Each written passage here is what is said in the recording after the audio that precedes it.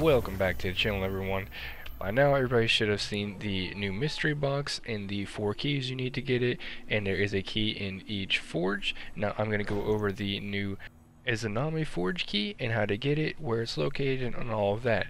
Now I think Bungie did mess up on this, because when you look at the key it says the black armory key, but when you put it in it says the butterfly lock has opened.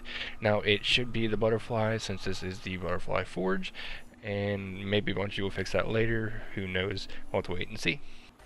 Now, as I said, there is one of these keys in each forge, and the way to get them is between the first and second round. There are going to be 2 shield drones that pop up somewhere around the map, and you have to shoot those shield drones down, and then once you do, upon completing the forge, you will get the actual key on a chest.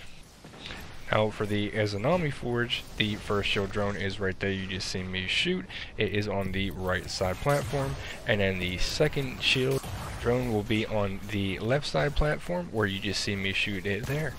And then after completing the forge, you will have a chest spawn right beside the actual forge itself, and once you open that chest, you're going to get the key. Now you don't have to actually complete the forge and beat it, you only need to beat the second round. If you lose on the forge boss, the chest will still spawn and you'll still be able to get your key. But for the Izanami Forge, the boss here is actually pretty easy, just a couple sleeper shots and he goes down. Now if you're missing the first 2 keys from the first 2 forges, guys, I'm going to put in a link in the description below to show you how to get them. And as always, guys, thanks for watching. I hope it helped you out. If it did, go ahead and give it a like. And newcomers to the channel, make sure you hit that subscribe button for more D2 content like this coming out daily.